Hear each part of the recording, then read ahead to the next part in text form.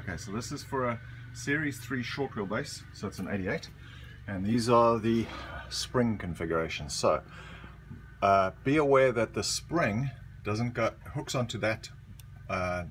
lug that sits there, not in that hole. Okay, I've just done that on the fronts, and what's happened is that the brake travel is very far, and then it hooks onto that lug, and it doesn't hook onto anything here. It hooks onto that lug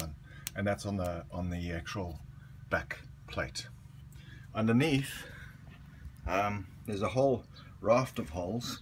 so that spring hooks onto the furthest away hole there and a matching hole on the other side, because basically these two holes here on the rear plate are going to have, so you can see the two bolts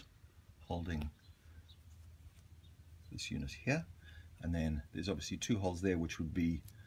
and then the spring hooks in there, and I don't know if you can see it, but there's a spring that hooks way at the end of my finger, so it's the furthest away on the bottom.